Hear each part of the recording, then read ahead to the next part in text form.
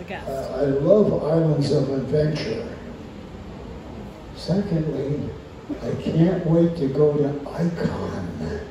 How many of you are following Universal Icon? Yep. Ooh, you watch out for next year. You're going to see the most astounding park that is coming along in recent years.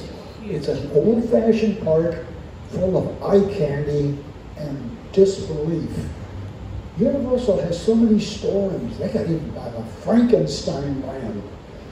Ooh. Please go on YouTube and click in Universal Icon and take a look. Every week, they have new updates every week following this monstrous job in Florida.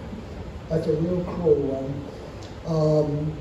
Yes, I like Universal. The reason I did a lot of design for them was they're small and they're fast moving and they're fearless.